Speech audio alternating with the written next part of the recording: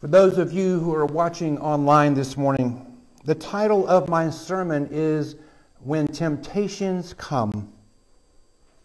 The story in our lectionary text we have today is the temptation of Jesus. But before we dive into the scriptures, let's set the stage for our story.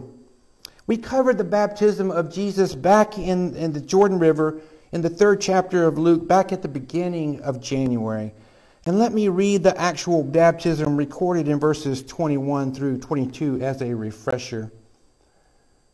Now when all of the people were baptized, and Jesus also had been baptized and was praying, the heaven was opened, and the Holy Spirit descended upon him in bodily form like a dove. And a voice came from heaven, "You are my Son, the beloved. With you I am well pleased." So let's move right into our scripture now this morning and hear these words from the Gospel of Luke chapter 4, verses 1 through 13, which happens right after this baptism. Jesus, full of the Holy Spirit, returned from the Jordan and was led by the Spirit into the wilderness, where for 40 days he was tempted by the devil. He ate nothing at all during those days, and when they were over, he was famished. The devil said to him, "If you are the Son of God, command this stone to become a loaf of bread." And Jesus answered him, "It is written, one does not live by bread alone." Then the devil led him up and showed him in an instant all of the kingdoms of the world. And the devil said to him, "To you I will give their glory and all of this authority, for it has been given over to me, and I give it to anyone. If you then will worship me, it will all be yours." And Jesus answered him, "It is written, worship the Lord your God and serve him only." Then the devil took him to Jerusalem and placed him on the pinnacle of the temple, saying, "If you are the Son of God, throw yourself down from here, for it is written, he will command his angels concerning you to protect you, and on their hands they will bear you up, so that you will not dash your foot against a stone." Jesus answered him, "It is said, do not put the Lord your God to the test." And when the devil had finished every test, he departed from him until an opportune time. Beloved, this is the word of God for us, the people of God. Thanks be to God. Amen. How we have this story is unclear, since the temptation was in the desert and it was just Jesus alone with the devil. Perhaps Jesus privately told his 3 chief disciples this story. However, we know from the introduction to Luke's gospel that Luke himself investigated everything carefully from the very first and relied on the account of eyewitnesses before he wrote his gospel. So before I unpack this message, let me give you some encouragement about temptations. In Hebrews chapter 4, verse 15, it says, "For we do not have a high priest who is unable to sympathize with our weaknesses, but one who in every respect has been tested as we are, yet without sin." Let us approach this message and this subject of temptation with full knowledge that Jesus knows exactly what we are going through when we are tempted. If only we could quickly recognize that we are under temptation and immediately turn to Jesus for guidance and strength. The very thing that happened to me this morning. Within the first 5 minutes of being up and in prayer, I recognized that I was under attack, turned to Jesus for strength and guidance, and to the Holy Spirit to recall scripture that would strengthen me. So let's dive into our scripture now. Jesus had just been baptized in the Jordan River. And then in verses 1 and 2 of our scripture it says, Jesus, full of the Holy Spirit, returned from the Jordan and was led by the Spirit in the wilderness, where for 40 days he was tempted by the devil. He ate nothing at all during those 40 days, and when they were over, he was famished. In my message about Jesus' baptism, I wondered out loud whether the Holy Spirit had left Jesus once he was led into the wilderness. I believe that this was probably something that Jesus had to face on his own and in his own power. And I believe that he could, since he is the Son of God. I have a couple of notes about these first two verses of Scripture that I want to share. Jesus underwent temptation by the devil for a period of 40 days and 40 nights before the three specific temptations that we have here in our Scripture. So during those 40 days and 40 nights, Jesus ate nothing and drank nothing. Moses was on the mountaintop 40 days and 40 nights, receiving the 10 commandments from God that he wrote on stone tablets. And he ate nothing and drank nothing for those 40 days. God sent an angel to feed Elijah and to give him strength for his 40-day and 40-night journey to Mount Horeb without food, as recorded in 1 Kings chapter 9, verses 7 through 9. And the theme of 40 days and 40 nights run throughout the Bible as we continue and we read about the great flood in the days of Noah when it rained for 40 days and 40 nights. However, I believe the 40 days in the desert facing temptation corresponds to the 40 years that God had Israel wander in the desert after they rebelled against him and refused to enter the promised land. God tested them in the desert for 40 years until the last of that adult generation had died in the desert. Now we come to the first of the three temptations that are recorded for us in Scripture. Again, these three specific temptations come after that 40-day and 40 period of temptations in the desert. In verse 3, the devil said to him, "If you are the Son of God, command this stone to become a loaf of bread." Twice in our Scripture, the devil says, "If you are the Son of God." Why does the devil not recognize who Jesus is? I have a few thoughts, but no concrete answers. My first thought is that the Holy Spirit has left Jesus to face these temptations alone. And the next thing that occurs to me is that Jesus is not in his glorified and transfigured state, since he is here on earth walking among men. Remember the message from last week that Jesus was transfigured on the mountain when he met with Moses and Elijah. He was transfigured into glory and was in a glorious state. And Peter, John, and James got to witness the kingdom of God at the transfiguration of Jesus. But now I believe that the Spirit had left Jesus during these 40 days and 40 nights, and he is not in a glorified transfigured state, and perhaps that is why he is unrecognizable by the devil. After Jesus returns from the wilderness and is filled with the power of the Holy Spirit again, says verse 14, the demons recognize who he is even before he speaks.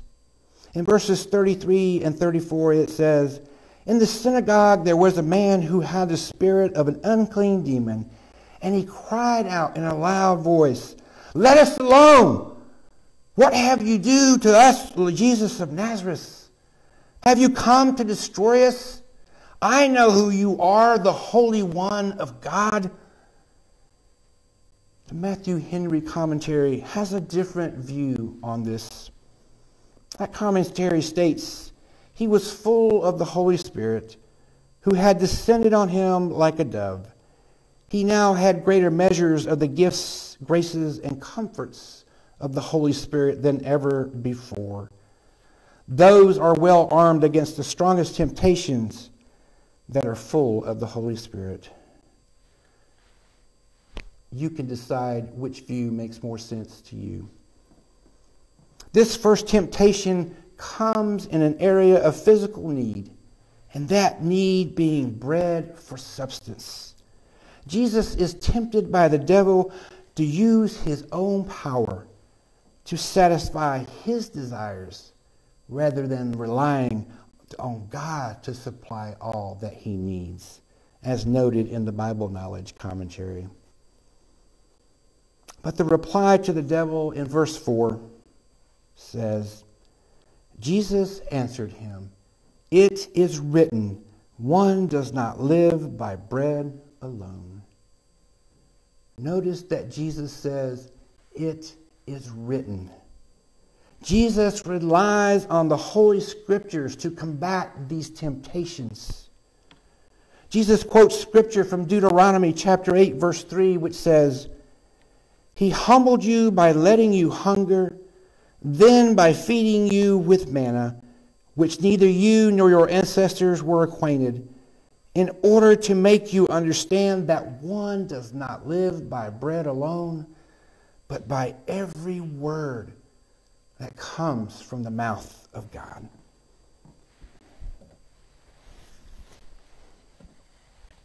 The next temptation recorded here comes in the form of glory and authority.